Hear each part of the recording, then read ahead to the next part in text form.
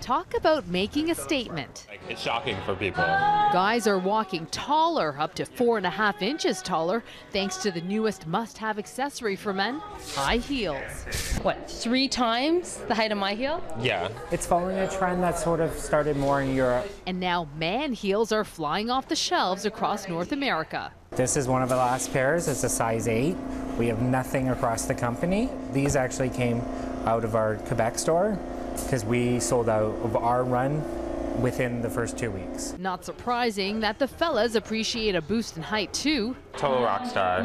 Instant, like swagger. It's just fun to stomp around in them. Well, it was just a matter of time before men donned the heel. You see, it was the guys, not the girls, who first adopted the high heel back in the 1590s, and then us ladies followed suit.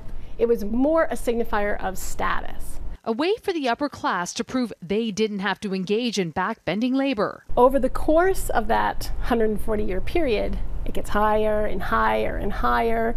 It becomes increasingly big and blocky. Look at this. There was also that short comeback in the 60s and 70s. I think this one speaks for itself. Fast forward to the present at Harry Rosen of all places. Prada's come out with a few different versions of a platform.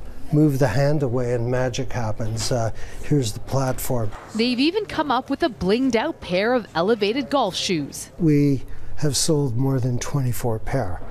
Of these? Of these. For $1,400. Yeah. Ferragamo and Tom Ford are also stacking up. A client who's on the conservative side, who is height challenged, they may want to use this elevated heel. Tom Cruise, Simon Cowell, Bono, even Francis Nicolas Sarkozy have secretly been getting a boost with them for years. Because it gives them a little extra and it's not noticeable. Get ready, because men's shoes are inching up.